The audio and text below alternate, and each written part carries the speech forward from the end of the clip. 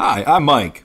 And I'm Joe. And you're listening to How Many Fingers Am I Holding Up, the podcast. And today we'll be reviewing Steven Spielberg's Bridge of Spies. There was bridges and there was spies. Not a good one. Not great.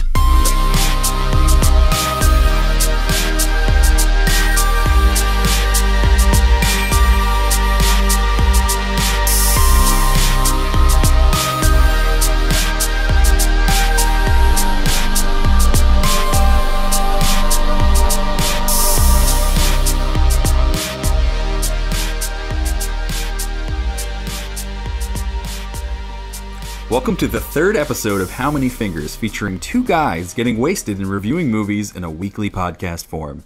This week we're drinking Goose Island's 300, 100, or 312 or 312 or 312 Urban Pale Ale. 312. And I'm just gonna. Ooh, that was a nice opening up. Hey Joe, beer thoughts? The beer tarts are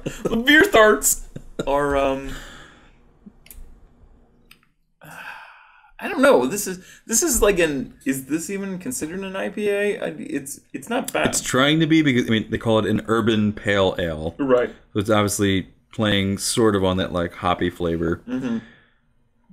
Or as they put it, the citrus hop aroma and crisp flavor. Ooh, hop aroma. Can stand tall. And I know this is brewed in Chicago. Chicago. And I've been drinking this for a while because I was telling Mike I was going to go to his brother's Halloween party. But then I didn't go. Got a little bit of work. And ended up buying a 24-pack of this, and I've been drinking this all week, and it's been putting me to sleep. It's been some real sleepy sedation times shit. Beers. Yeah. I think it's pretty good. It's not like as strong as like a regular like IPA. It's like a mix between just like a regular ale or a lager and an IPA, I feel like. Can I tell you my history about this beer? I would love if you The would first tell time me. I had it was at a One Direction concert. All right. I had it in a fucking 40, 30 ounce can.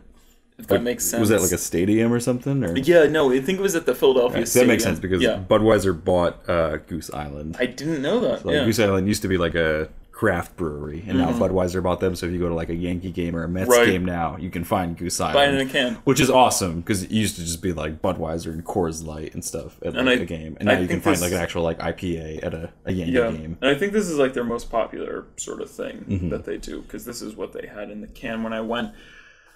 But anyway, enough about beer thoughts.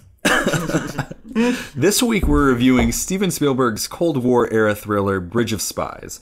And it's a story following American lawyer James Donovan, who's entrusted with negotiating the release of Francis Powers, a pilot whose U-2 spy plane was shot down over the Soviet Union in exchange for Rudolf Abel, a captive Soviet KGB spy held under the custody of none other than the United States. What? That's the plot of the movie that we're about to review. And what kind of spy plane was that? Was that like a hello? It's a beautiful paradise. God. People are gonna fucking hate this podcast. My neighbors are gonna hate this podcast. Yes, they are. Anyway, so I mean that's the description. I feel like the first thought that we've talked about this movie is Steven Spielberg fucking loves World War II. He does. I mean... Or just the World War era in general. He just loves history. I mean, this is following 2012's Lincoln with Daniel Day-Lewis. It was pretty good. And then also 2011's War Horse, which was... As I like to call it, the Air Bud of World War I. It was the Air Bud of war movies. But I think, this Cold War story in line with Lincoln and War Horse, it just proves that, Steven Spielberg is the type of dad who prefers to spend half, all of his time half conscious in front of the History Channel, Or, like, forcing his family into vacations to see Gettysburg for, like, the 5th time. Or, like, the dad whose identity has been completely reduced to the enormous Civil War books you get him for Christmas. Yeah. It's just... That's good old Steve for you. It's good old Steve. I'm sorry if this hits too close to home, Mike. This is my dad, to a T. These jokes, I know, I can see Mike being like, shit. I've seen Gettysburg more times than I really have ever wanted to see Gettysburg. Yeah, and I know, and I mean, I know you've been to Gettysburg, and, like, I know that wasn't, like, your mom being like, we've had a long week. You know what? Girls' Week at Gettysburg. No mom in the history of America has ever been like, I think we just need a weekend at If there's one thing that will make this year all right, it's just a week at Gettysburg. At historic Gettysburg. I think we can all take our mind off of what's been happening lately at Gettysburg. But Have you ever been to Gettysburg? I haven't. It's great. It is actually great. Maybe not great for 5 times as a family vacation, right. But it's all right. My dad's not a history buff, so I mean, I know I wrote these jokes, but I know, like, history buff dads, but my dad's not a history buff dad. These were pretty accurate. Like, my dad could have been Steven Spielberg. Right, and Steven Spielberg I picture him as this dad. He's kind of like I kind of see him like that half-conscious in front of History Channel, because no one watches, like, it's also like it's History like he's the Channel. type of dad that, like, when he gets drunk, he just talks history. And he's like trying to, like, explain, like, do you understand that, like, the Battle of Sumter? Like, Right, yeah. What was at stake here? Right. Or like trying to, like, find, like, a Christmas present for your dad, and his identity has literally been reduced to, like, just like a war that he was not a part of, was not alive for, has had no ancestors fighting. Yeah. Or like, dad, like, I found this thing that could definitely be a textbook for like a high school. Do you want this? Man. But this was an interesting film. I mean, it starts out. This is the biggest problem that I have with the film, is that we got problems right out the gate. Right out of the gate. Tom Hanks, who plays James Donovan, the lawyer, James Donovan, in my opinion, right off the bat, has just very little character development. I feel like his character just literally drastically changes. The first time he's on screen, they really paint him as, like, that unethical, like, lawyer stereotype. Like the first time we see him, he's just like some guy, some poor chump is just kind of like your client hit 5 guys on, like, motorcycles, and yeah, they're basically arguing right. about, like, is this one incident of one guy hitting 5 motorcyclists, or it is 5 separate instances of, motorcyclists getting hit? And obviously Tom Hanks, as the insurance lawyer, is arguing that no, it was one incident of, one car accident of hitting 5 motorcyclists. Right. So, I mean, already he's like kind of questioning his ethics. Right. I mean, Tom Clanks is a lawyer. Tom Clanks.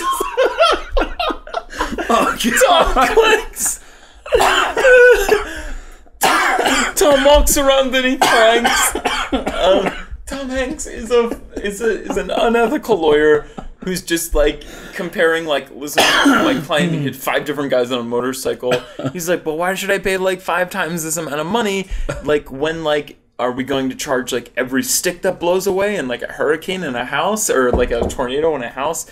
And, like, he's just kind of this, like, real, like, skeezy lawyer. And then they call him in, like, when he goes to his practice or whatever, and his partners call him in. They're like, listen, you've been unanimously voted to represent this Russian KGB spy that's just been caught. Like, it's America. We want to give him a fair trial.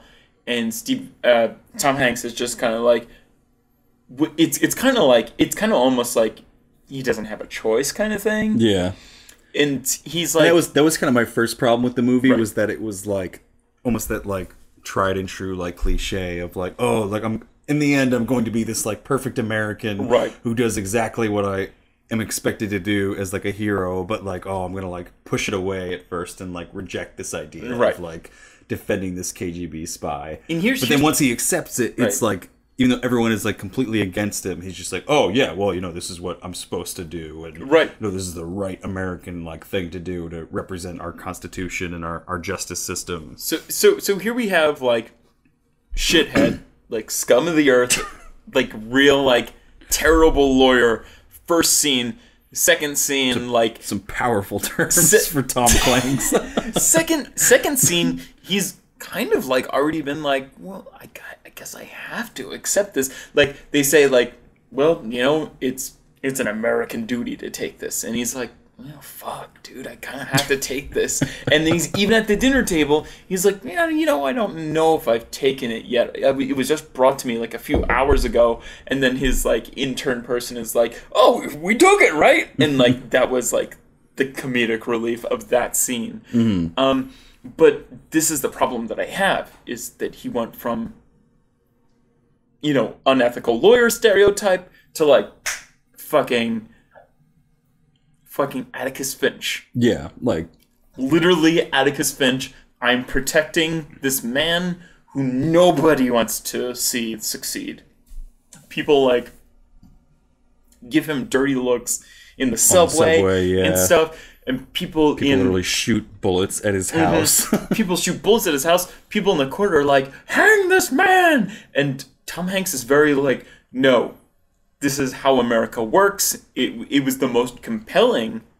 I think this was the most compelling part of the film, is when Tom Hanks was this part of the lawyer, where he was like, no, this is America. We give everybody a fair trial, no matter what they've done. And like, obviously, he has a lot of pressure from his partners, from the government, and everybody else to be like, just fucking like throw this case. Yeah. Even though they pitched it to him. And that was, I mean, I don't know if it's my biggest problem. That was one of the bigger problems I had with the film. Right. Was just that it went from like, oh, you know, I don't want this case. Like, oh, I'm not sure if I'm going to take it. And he started as like a shithead. And then as soon as he starts taking the case, he's just like so staunchly like, oh, well, this is the American thing to do. And he's, you know, trying to find appeals for the case and really like representing the case like as if it was anyone else besides some KGB spy. Like, right. No, yeah. And exactly. He went from 0 to Atticus Finch. 0 to 100. He's 0 to Atticus Finch real quick. And then literally in his third formation is he's just like all American man. He's like, we got to bring all these Americans home. Yeah. You know, like he goes from anti-everything to like anti-America, kind of like pro-America, but anti-anything. He's pro like what he thinks are American ideals, but he's technically against like the American people who you know want to like burn this KGB spy. And then he goes to Germany and he's like, we're bringing home anybody who's a fucking American. I mean, to summarize, the film is kind of in like two halves. There's kind of like the courtroom half in the first half, which is him defending this KGB spy, Rudolph Abel, I think his name is. Mm-hmm. And then it turns out, you know, there's a scene where he talks to the judge and he's like, you know, maybe we should not give him the death sentence because there may come a time where we want to trade this guy for another spy of ours that gets captured, you know, on the other side of the Cold War. And it turns out he's right. And there is this guy, Francis Powers, who gets captured on the other side of the Cold War. And because of that, he ends up being the guy who's decided to negotiate the exchange of these two spies and actually go to East or West Germany. I'm not actually sure which side of the Berlin Wall he's on. Right, yeah. Yeah, and it is. And it all just seems, and I think one of the biggest things that made us want to review this film is, I mean, we've got a Steven Spielberg film with Tom Hanks. I mean, the last time we had that was Saving Private Ryan. Is it the last Steven Spielberg? I'm honestly not sure. It might have been like Catch Me If You Can or something. But I mean, let's face it. Saving Private Ryan, great film. You know, it's Tom Hanks, Steven Spielberg again, combining forces. But it's really, you know, Not a fan? I'm not a fan of this film. Oh, and I mean we were between reviewing this and like The Martian or something, and we're like, oh, but it's Steven Spielberg and it's Tom Hanks, and oh, it's like The Coen brothers, It's yeah. co-written by the Coen brothers, you know, who we're obviously fans of, but it just didn't seem like... It wasn't your typical Coen brothers movie. Not at I guess all. that's the other writer is Matt Charman as the other build writer, and I think you can probably tell that it's probably more his movie, and maybe they were like, all right, Coen brothers, come give us a few lines here and look over this script. Also, it does not have that typical right. like Coen brothers flair to it. Also, I think, like, if you're Steven Spielberg and you're approaching the Coen brothers can't be like, well, maybe not. Like, the Coen brothers have to be like, yo, You're Steven Spielberg, whatever you want, sir. whatever you want, Steve, like, kind of like thing, you know? And that's definitely the impression that I got. Because, again, it doesn't have a very... There is, like, a... Ooh, nice. Ooh, cracking open a second Goose Island. Cracking on that goose. Get loose on the goose. There's a I forget. What repeats in a film? No. What repeats in the film? Damn it. I'm lost. He was Like a theme? yeah, like something that somebody says repetitively. A motto? No, but he's like, okay, you know, like Abel, he's like, would it help? Like, Yeah, he says that again and again. There's a term for that? There's a term for that, definitely. It's fucking said in like less than 3. The I have no idea what you're talking about. motif. It's a motif. It's revisited in a film. The motif is like a theme, though. Like, But it's sort it's of not like a necessarily something. like a line that you're saying over and over again. That's okay, true. but go on. Yeah. You're wrong, but go on. But I feel like that, like, would it help? Like, I feel like that's a part of like the Coen brothers kind of like. Yeah, I think they were probably brought on for maybe like their more humorous aspects to the film. It was humorous in certain ways, and like there was times I maybe didn't want to laugh as much as the audience was laughing. Oh yeah, okay. Let's talk about That's another thing. Let's talk about theater experience. Where did you see Bridge of Spies? and I saw how? this online. Okay, I didn't- illegally. What? Illegally. Yes, illegally. You didn't pay a cent to watch Bridge of Spies. Listen, I didn't like. MPAA, I hope you're listening right now. I didn't want to fucking pay to see this movie. You know, even like I just said, like, oh, Steven Spielberg, Tom Hanks. Like, I just wasn't interested in this movie, honestly. And I was like, you know, like, again, with the Coen brothers writing it and everything, it wasn't something that I wanted to pay a theater price to go see.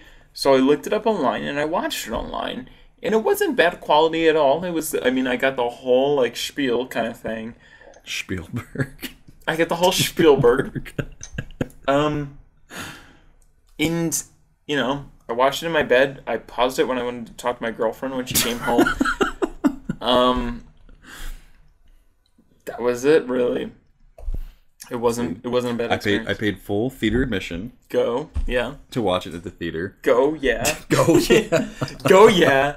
I walked in and I think it was like a 7:10 showing, and I showed up at like 7 o'clock, and there was literally nobody in the theater. And I was like, this is awesome. Like, I'm going to be literally the only person in the theater. This could not be like a better theater experience. So I sit literally like dead center in the like middle of the theater. Perfect like viewing. I'm so stoked to watch this movie. And the Batman Killers. Yes, and then James Holmes shows up. Ruins your perfect day. Scary mask. No. Apparently this is an old person's movie because like, definitely. with like 5 minutes to go God. until the movie starts, like all these like old couples on like date night start like, Definitely. shuffling in. Steven And, like- Spielberg, Tom Hanks. I'm getting like an old boner already. But literally like there's something like, all right, so when I saw, what was the movie we reviewed? Steve Jobs. When I saw Steve Jobs, Right. I was by myself when I saw that. Right. And like I think as someone in our generation, when you walk into a movie theater, if someone is in like the back left of the movie theater, you sit in the front left. Like you sit like as far away from other people as possible, and you kind of just spread out across the movie theater. Yeah. I sat like dead center in the movie theater because there's no one there. This other old couple walks in like at like 7:05 for a 7:10 movie. Right. They sit literally like one seat away from me in a completely empty theater. Like it was literally like they were like making like the most minimal effort to not be sitting right next to me in like dead center in the theater. All right. Then another couple walks in, sits literally one seat away from me. On the to other the right side, of me on the other side. Someone walks in, another couple sits dead behind me. Then another couple walks in and sits like dead in front of me. And then some other people went to like the more like front rows, but like whatever seating I had was like prime real estate in this theater, and everyone else was trying to get like as close to that prime real estate as possible without like sitting on my lap to watch Bridge of Spies, which is it's definitely something that like the older generation could only do. Like no one in our generation would ever walk into a theater where someone was the only person in the theater sitting dead center and sit anywhere near them. Right. You would sit as far away from possible, especially if it's just like one single guy who was the stereotype for like shooting in theaters as I am as a white male at like 25 years old. Right, like, yeah. So that was my theater experience, was sitting alone thinking I was going to have like the most awesome viewing experience and getting claustrophobic with old couples on Thursday like date night sitting around me. At least old couples have the respect to kind of be quiet, I think, during these films. Were they quiet or? They weren't talking, but there's just like old people sounds. Like old people like... Just old people sounds, There's just a pain to being like over 35 years old that is just like actually audible, where just like with every movement it's just like, oh shit. I'm not yelling anymore.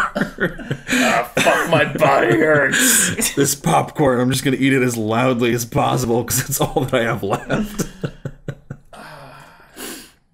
So that was my experience, and that was the audience of Bridge of Spies, as I saw it, was generally 40 and up. Wow, yeah. It was definitely, yeah, I mean, again, it was in theaters when I saw it, but I wasn't unwilling to pay the American price. Did not want to pay to see this movie. Wasn't feeling well, just wanted to be in my bed and watch this film. Had just the same experience. I mean, I got to experience the same cinematography, which is just like America during the Cold War. It's a little foggy, and it's a little like... And then, of course, Germany during the Cold War is just fucking grayscale. Like, it's just like... It's like... It's like every... And that's what I didn't like about this film. It was just like every other film in the Cold War. It was just... I mean, it was also like, I mean, I was trying to compare it to like other like Steven Spielberg films, and like I think of like, you know, War Horse. I mean, that's a couple decades earlier, but like War Horse was just so typically like, just even the way it was filmed was like upbeat and like studio, and like there was just nothing about War Horse that I could really attach to besides it being the Air Bud of World War One. Yeah. Whereas this one, I felt like I did appreciate that it was a little more.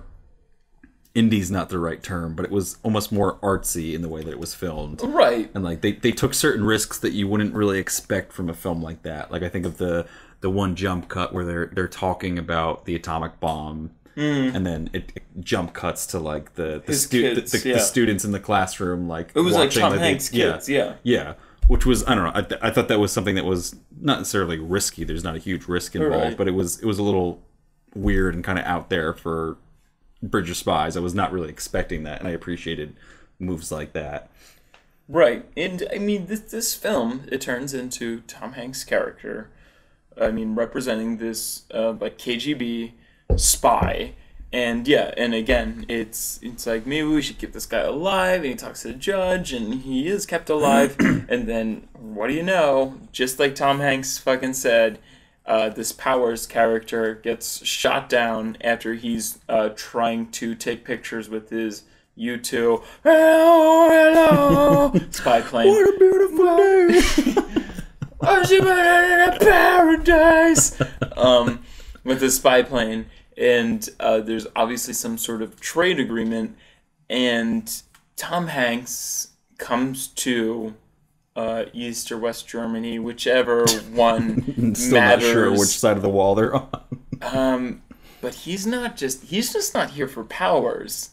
He's like, what? I also heard some sort of Yale student was also like... Friedrich something? Yeah, was also captured.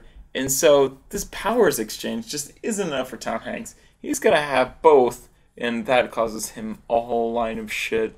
And again, that's like the whole, like, just non-development of this character. It would have been better if he hadn't been painted in the beginning as being so hesitant to, like, take this case. But then it's like, as soon as he takes it, he's so gung-ho, like, not only am I going to, like, you know, defend this case and then, you know, seek an appeal, even after the case has already been ruled upon, try to get him not the death penalty, even though I know he's, like, already been found guilty and all this stuff. Mm-hmm. And then when I get sent to, like, Germany, I'm going to, like, risk my fucking neck to, like, save this person. Right. And then also save another kid that, like, obviously, like, the CIA agents don't want him to, like, save at that point. Right. Like, he's just so willing to go, like, above and beyond, whereas in the beginning he's painted as kind of this like scummy lawyer. He is. And then like hesitant to like take this case, was like no one would like blame him for, because the viewpoint at the time was that, you know, this KGB agent should be sent to hang no matter what he did. Right. But then as soon as he takes it, he's just like, you know, whatever I have to do, America, I'm perfect in every way. And that was probably my biggest complaint, is that it was not that it was ever meant to be a character study, but there was no flaws whatsoever with his character. Oh my gosh, yeah. And it is. It's like that first... I could have done without that... Like, we knew he was a lawyer. When he walks into his practice and he talks to his partners, I could have done without that first scene where he's like, I'm an insurance lawyer. I'm a real shithead. Like, kind of like thing. Like he's really screwing this one guy over. It's like...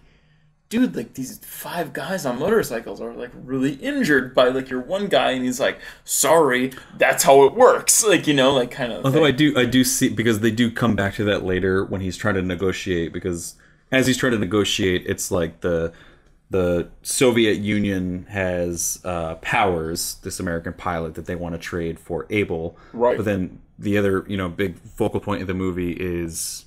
East or West Germany, I'm still not sure which one it is, wants to be recognized as a sovereign nation. Right. And because of that, they have this, you know, student who really does not need to be held in captivity at all. Like, he did nothing wrong. They're really just holding him so that they can negotiate and be recognized because of negotiations as a sovereign power. Friedrich, whatever his name is, this student. It's actually not on the IMDb for some reason. And that's kind of like the other big point in the movie, is when he's basically trying to, you know, negotiate these 2 transactions at the same time, and he kind of like calls back to that first conversation in the movie as that lawyer, where he's like, you know, it's not really 2 separate transactions. It's one transaction. We're giving you guys Abel, Rudolph Abel, and you guys are giving us, you know, separately Francis Powers and this American student that was caught in Germany, Friedrich.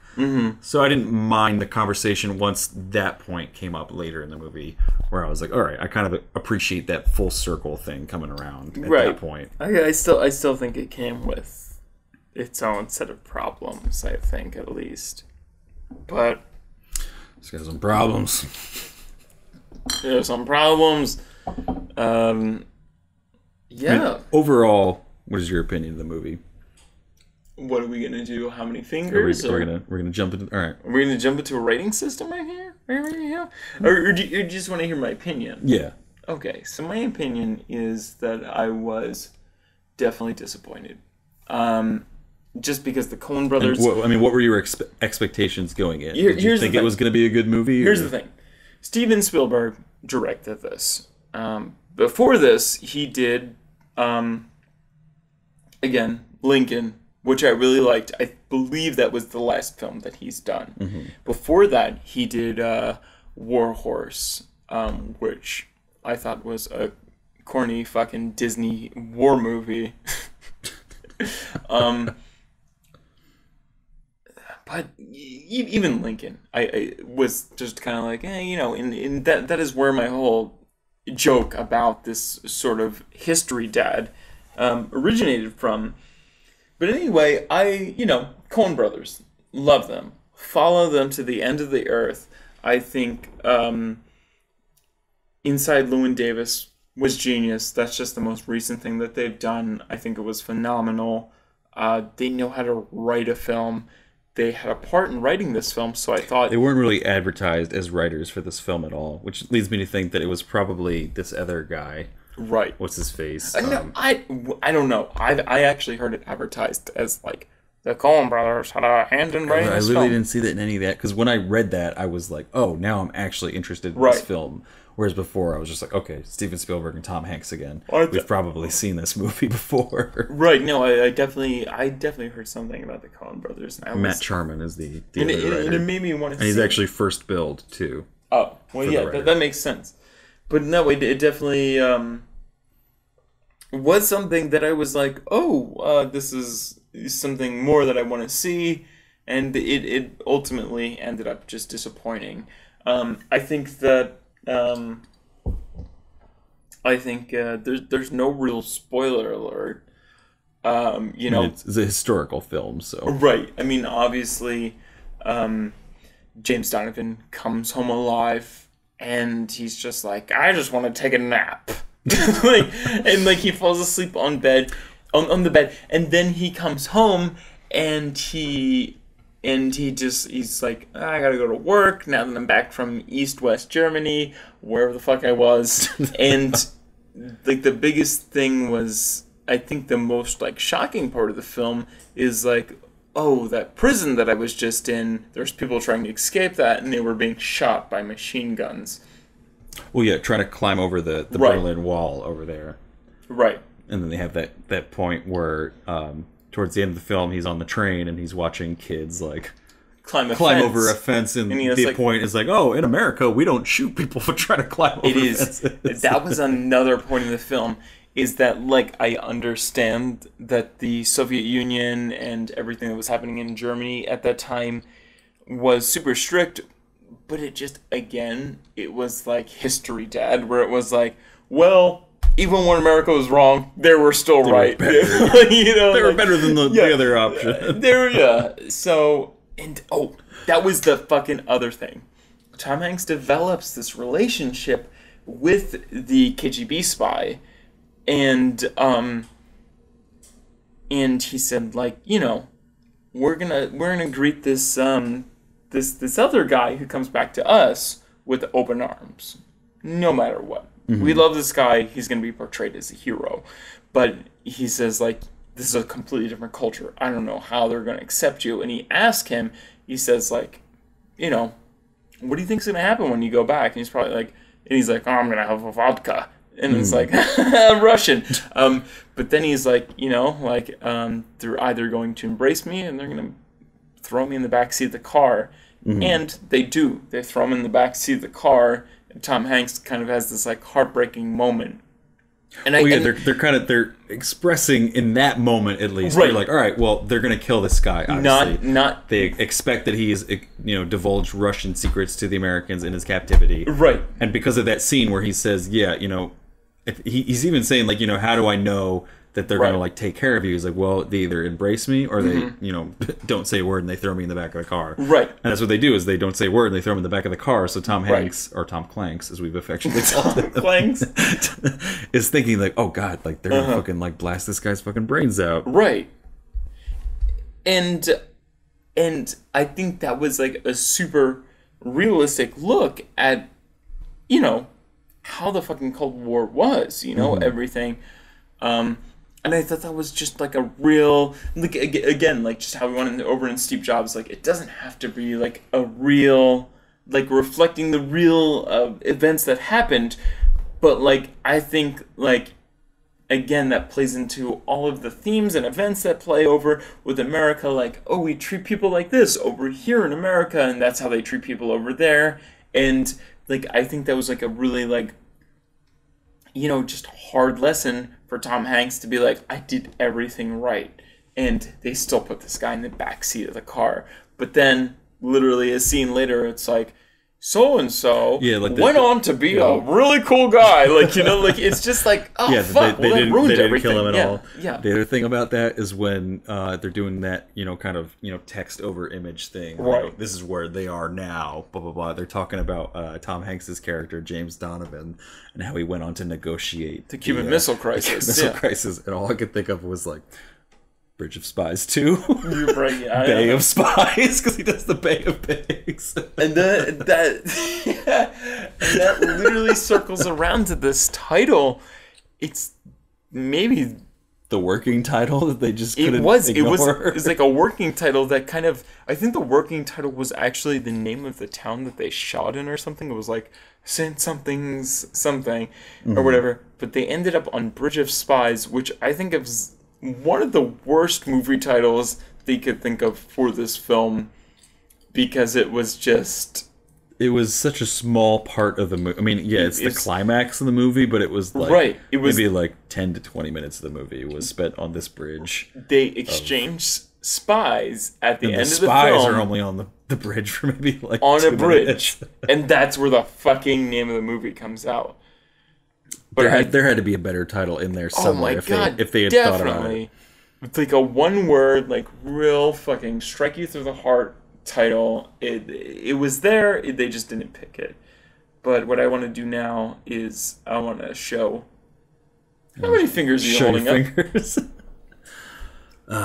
And I mean, I feel like we haven't like talked too much overall, but I did really enjoy this movie. I gotta be honest. Like, definitely. Even despite the weird theater experience of old people just crowding around me and like hunkering over me like a moth to the flame. I don't know. Like, I mean, I hold it. Maybe I shouldn't hold it to a different standard, because I feel like this probably is going to be a big player in the Oscars this year. I think so. It's definitely not, like, in my opinion, a Best Picture winner. I think it's a Best Picture nomination. I think it was a pretty impressive film, and the things that I have against it are kind of, you know, they're just kind of what the history genre is in general. Like, it was, once I, you know, accepted that this is a history film by Steven Spielberg starring Tom Hanks, it's pretty much exactly what I expected, and a little bit better too, because it did take some risks, like I pointed out earlier, like in terms of the filming style. It reminded me of Saving Private Ryan in a lot of ways in the filming style too. There was a lot of, like, you know, shaky camera angles and stuff like that. Obviously there's not as much action as Saving Private Ryan, but I don't know, I was engaged the entire way through it. I thought Tom Hanks, it wasn't his best performance. There really wasn't any performances that I could point to as necessarily bad in it. And there really wasn't anything that I hated about the movie. In terms of fingers that I'm going to stick up on this Bridge of Spies, I want to go with 4, but I feel like 4 may be too high for it, considering that it's probably going to be nominated for an Oscar. I think I have to hold it to a higher standard. I'm going to have to go with 3.5 fingers. Okay. What are you feeling?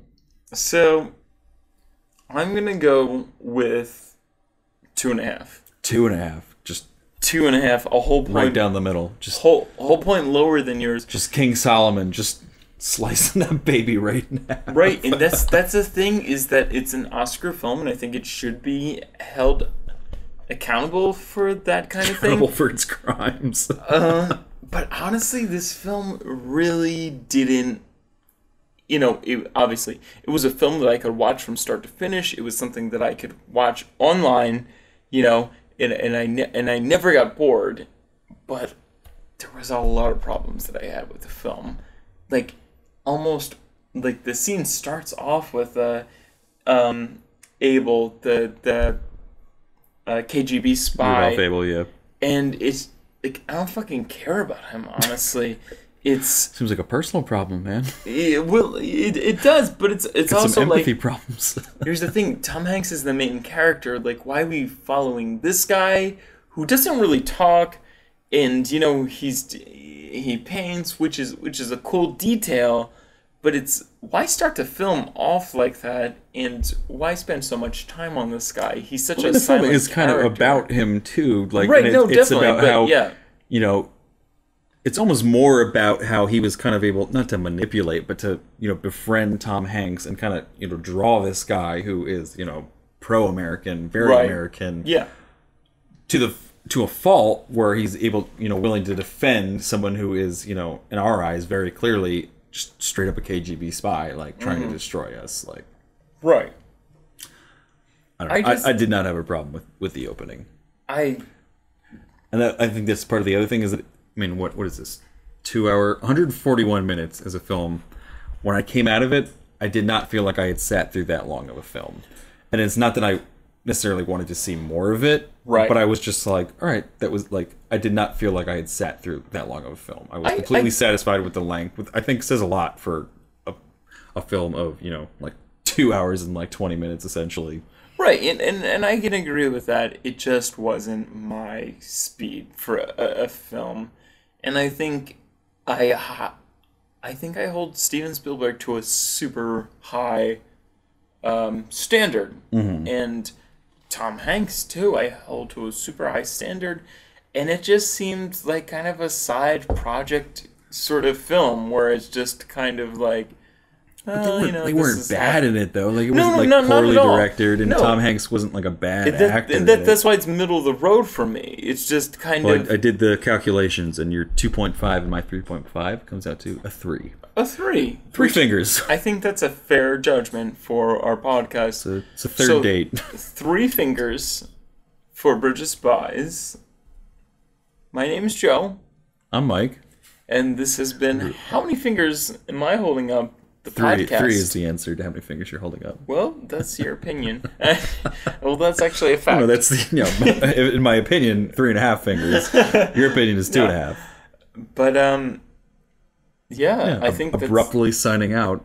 Abruptly signing out. I think the most important part of this podcast is that Steven Spielberg is a dad who sits in front of the History Channel, half paying attention. And this is the product of this. The older couple said in front of me as we walked out of the theater that Tom Clanks can just act in anything. Tom Clanks!